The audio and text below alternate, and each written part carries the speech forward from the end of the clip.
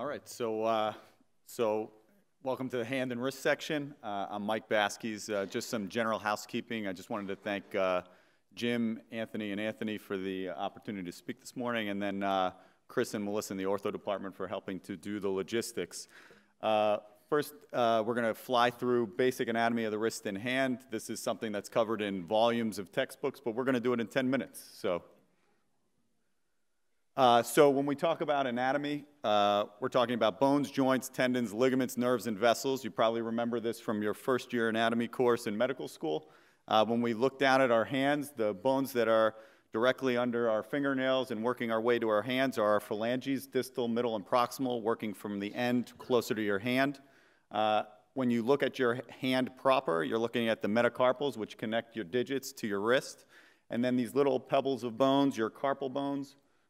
These bones are really important for wrist motion and stability, and we'll talk more about those as we go along here. Where the wrist meets the forearm, we're talking about the radius and the ulna. The radius is on the side of your thumb, ulna is on the side of your pinky. So again, bones of the hand, distal phalanges, middle phalanges, proximal phalanges. Metacarpals, thumb, index long, ring, and small. And then bones of the wrist. We divide these into distal and proximal carpal rows. So distal carpal row, trapezium directly under the thumb metacarpal, trapezoid directly underneath the index finger metacarpal, capitate directly underneath the long finger metacarpal, and the hamate directly underneath the ring finger and small finger metacarpals. The scaphoid is this yellow bone.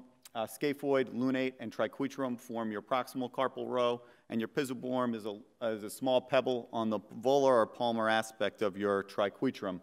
As you come down, the radius meets the scaphoid and lunate and forms the radiocarpal joint. Your ulna is directed at the ulnocarpal articulation. And so when we talk about the joints of the hand, we typically talk about the distal interphalangeal joints, your DIP joints. That's where these last two bones meet, your middle and distal phalanges. We talk about the proximal interphalangeal joints, where your proximal and middle phalanges meet. Your metacarpal phalangeal joints, where your metacarpals meet the respective proximal phalanges. Carpal metacarpal articulations, or CMC joints, where the metacarpals meet the carpal bones. And the one that gets the most attention, and one we'll talk about at length in just a minute, is your trapezium metacarpal joint, or your thumb carpal metacarpal articulation. Joints of the wrist. So when we look at where the metacarpals meet this distal carpal row, those are your carpal metacarpal articulations. We refer to the metacarpal joint as the articulations between the proximal and distal carpal row.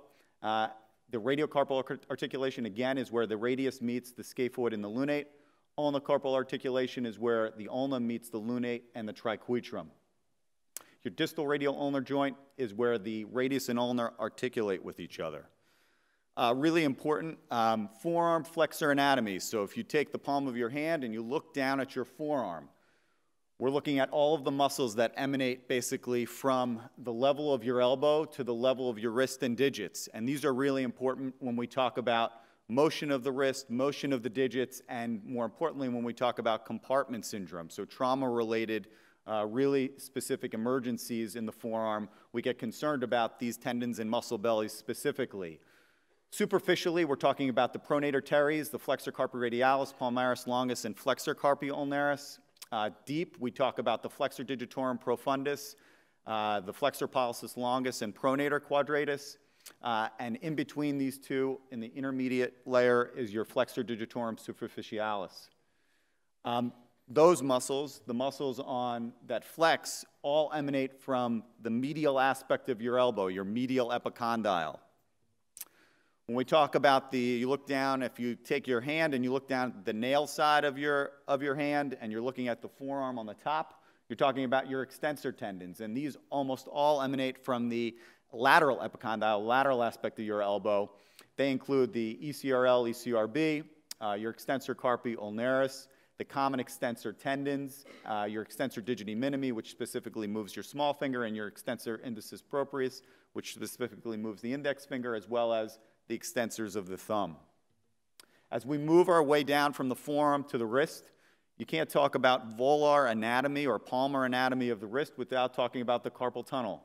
Constituents of the carpal tunnel, so directly deep to the transverse carpal ligament at the level of your wrist, lies the median nerve, the most radial structure, so something that constantly comes up in board examinations and the like. What's the most radial structure in the carpal tunnel? It's your flexor pollicis longus, your flexor for your thumb.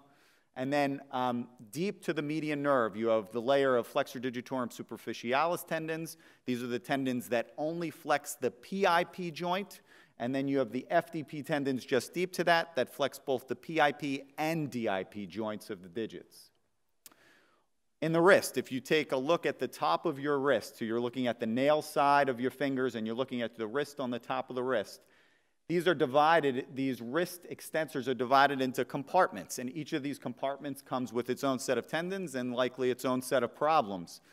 Compartment number 1, your APL, adductor pollicis longus, and extensor pollicis brevis.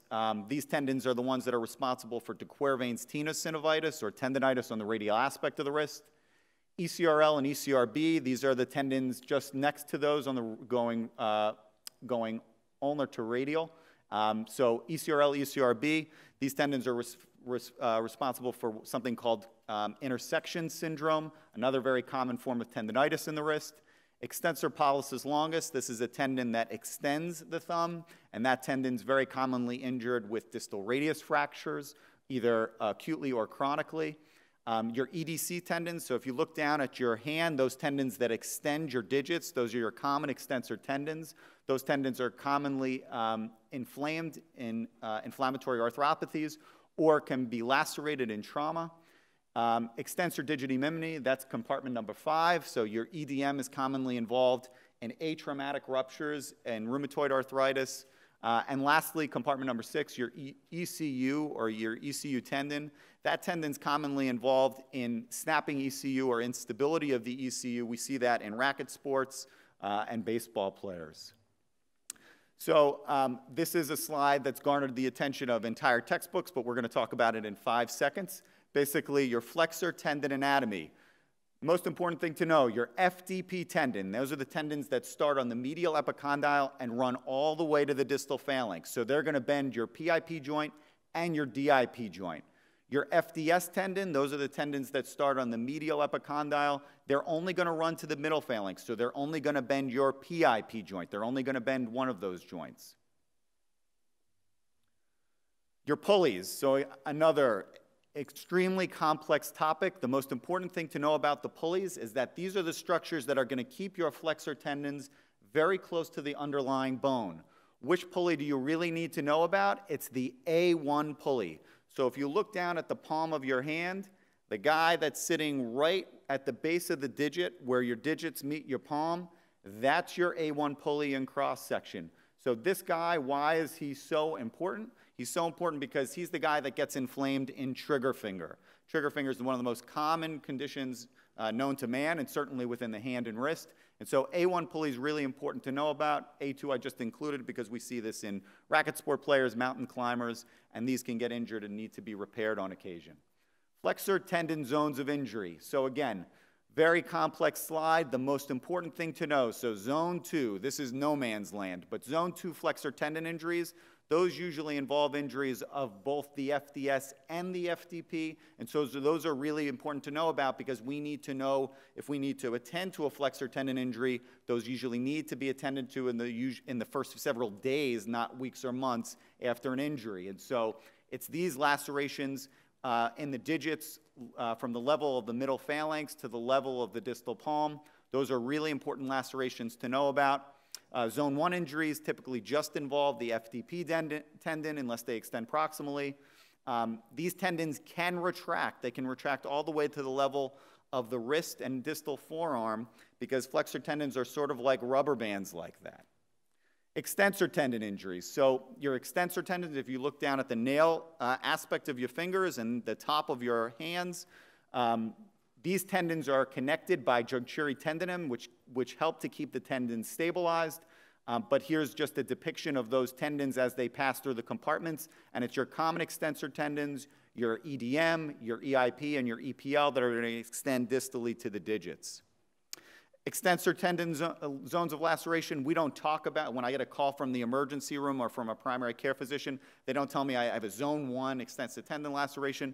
But for lack of better description, these zone 1 injuries are really important. These are your mallet fingers. So when a patient has a ball that runs into their digit or when they jam their finger, typically it's their distal extensor tendon that gets injured, and that's where this extensor tendon inserts on the distal phalanx. Most zone 2, 3, 4, 5 lacerations or injuries are from open injuries or laceration injuries, but they can be from closed trauma as well. Nerves of the hand and wrist. So we're going to talk about this extremely complex topic very briefly. Median nerve, that's going to govern sensation. You look down at your palm, your thumb, index, long, and half of your ring finger. That's controlled by your median nerve. We talk about carpal tunnel syndrome. That's because the median nerve is compressed at the wrist, and it typically leads to presentation of numbness or decreased sensation in the median nerve sensory distribution. Ulnar nerve. So the ulnar nerve governs the ulnar aspect of the ring finger and all of your small finger. If that's numb, we're thinking about cubital tunnel syndrome or compression of the ulnar nerve down at the wrist. Radial nerve governs sensation to the dorsal and radial aspect of the hand. So your median nerve, another very complex side. There'll be a test on this after this talk. Your median nerve gives, your C5 to T1 nerve, cervical nerve roots gives rise to your median nerve. Medial and lateral cords of your brachial plexus. The median nerve runs on the anterior aspect of your forearm. In the proximal forearm, it's running between your pronator teres and your biceps tendon. It's going to travel between those FDS and FDP muscle bellies and emerge within the carpal tunnel between the FDS and the FPL tendons just underneath the transverse carpal ligament. Your branches of your median nerve, really important. Your AIN nerve, your anterior interosseous nerve. This is the thing that gives rise to motor innervation to your FDP index and long fingers, your flexor pollicis longus. You have your palmar cutaneous nerve of the median nerve, which is going to give you sensation to your thenar eminence. Your recurrent motor branch, which is going to govern the muscles. So if you look down at your thumb, these muscles all get feed from this median nerve and its recurrent motor branch. And your distal palmar cutaneous branches, that's what's going to give rise to the digital sensation distally. Your ulnar nerve, so this is going to get feed from C8 and T1 cervical nerve roots, medial cord of the brachial plexus. It runs behind the medial epicondyle, just like Dr. Black talked about earlier. It's going to dive between the two heads of the flexor carpi ulnaris and travel between the FCU and FDP within the forearm. At the wrist, it's passing superficial to the transverse carpal ligament, and with the hand, it enters via Guillen's canal, which is just ulnar to the carpal tunnel. Your ulnar nerve innervation, so motor. This is going to do most of your grip, your ulnar nerve, because it's controlling your FCU and your FDP to the ring and small fingers, and your ring and small are what you use mostly for grip. Thenar, so adductor pollicis in the deep part of your flexor pollicis brevis, another very popular boards question. What's the 1 or 2 muscles that get fed by the ulnar nerve within the thumb? These are those 2 guys.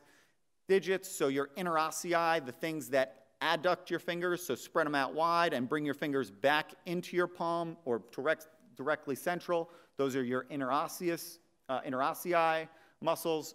Hypothenars, so the muscles not on the thumb side, but on the pinky side of your palm. Those muscles are all fed by the ulnar nerve. And then, of course, your sensory branches, dorsal cutaneous branch, palmar cutaneous branch, and superficial terminal branches. Your radial nerve, that's given fed by your C5 to T1 nerve roots, posterior cord of the brachial plexus. It passes behind the axillary artery, and the thing that's important for elbow and wrist is that it's going to travel between the triceps, lateral and medial heads, passes through the lateral intermuscular septum, and travels between the brachialis and brachioradialis within the proximal forearm. Radial nerve branches. If we're talking about wrist extension or digital extension, we're talking about radial nerve. Radial nerve feeds all of those extensors, and so very important to keep that separated from the other 2. Vessels of the hand and wrist, these almost entirely revolve around feed from the radial and ulnar arteries. Your radial artery runs between your brachioradialis and flexor carpi radialis. It gives rise to the deep palmar arch in significance, and so you have a superficial and deep palmar arch. Your ulnar artery runs under your FCU and with your ulnar nerve through Guillen's canal.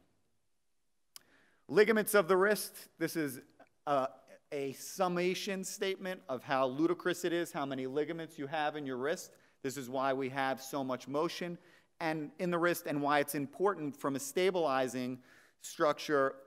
These ligaments all give rise to, in some aspect, one way or another, to stability of the motion of the wrist. And so it's very important to understand that interruption of any one of these can give rise to instability between one, two, or several of the bones within the wrist. You always have to remember where you came from. So in Boston, we wear winter coats to baseball games in April and May. And so that's the brief summation of anatomy of the hand and the wrist. Before we go on, any questions about anatomy?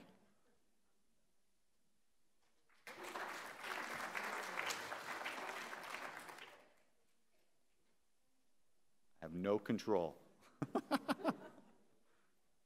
a little scary. Crazy. Okay, so next, we're going to talk about arthritis of the hand and the wrist. Again, another